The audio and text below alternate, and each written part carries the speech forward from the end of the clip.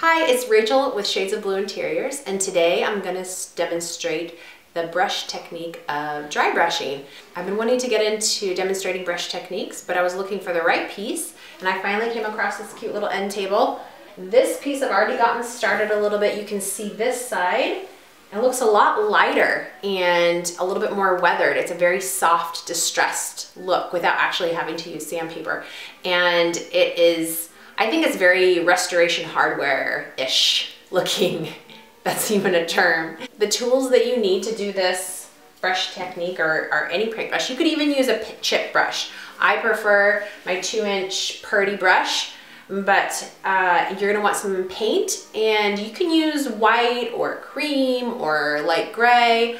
I prefer light gray for almost any color, just because you can barely tell that it's not white, but it's a little less harsh than white is.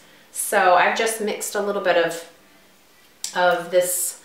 The base color here is Annie Sloan chalk paint and French linen. I've already put 2 coats on, and my mixture is just some pure white mixed with French linen. But you could really use any gray or any type of paint this technique works great with. And then you're gonna want a paper towel to dab off excess paint. I like having some of the paint higher up on the bristles, even though I'm gonna wipe off like all the excess, because as I get going, it's really nice when I'm brushing on the paint to have a little bit of that residual paint besides just on the ends. I'm gonna start up here, and then I'll zoom in and show you a little bit better how it looks. So basically, you're just gonna start, when you first touch the brush to your piece, it's gonna leave the most amount of paint. So make it really soft strokes to begin with, and do them kind of long.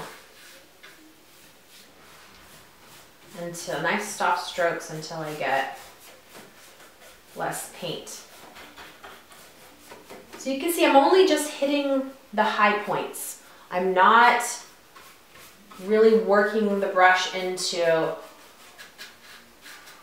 all the areas yet. So now that I have most of the paint off the brush, there's still a little bit on there. So I'm gonna go back in areas that I just did long strokes, and I'm gonna kind of like go in all different directions. And this, you can see when you get closer to the piece, all of a sudden, all of your brush strokes that you painted the base color with will start showing up a little bit more, and it gives you a really cool texture. Okay, can you see how awesome that texture is? It looks like this is like a super complicated thing, but it's totally not.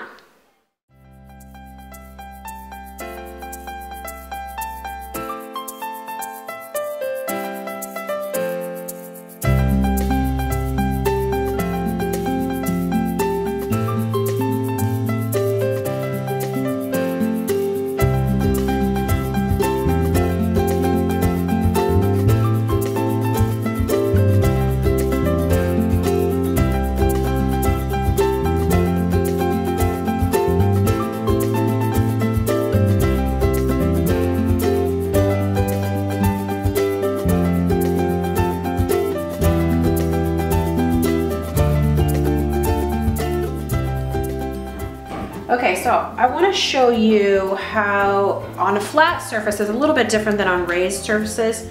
It really gives you an opportunity to show off the brush strokes that you've done on the base coat. So that's why I like to do more than just boring straight back and forth when I'm painting the base. I like to go in all different directions because you really get a really cool texture when you do the dry brushing. But you have to be really careful not to put too much on your brush, because you can get like all of a sudden spots of color, and you don't want to do that. You want to just kind of go in all different directions. I have barely anything on my brush, but I'm still kind of working whatever else is left in here, kind of working into the base coat here, so I get a lot of texture. And that's how you get a really cool look for the top that looks really weathered. So that's it. That's how you dry brush piece of furniture. It could be a little end table, it could be a chair, it could be a dresser, although it will take you a while if you do a dresser. I prefer to do it on pieces that have a lot of detail and that don't have a lot of flat surfaces. I think those are the best candidates for dry brushing. And I hope I've made this clear. If you have any questions, please leave them in the comments below. Hope you have a great day, and thanks for watching.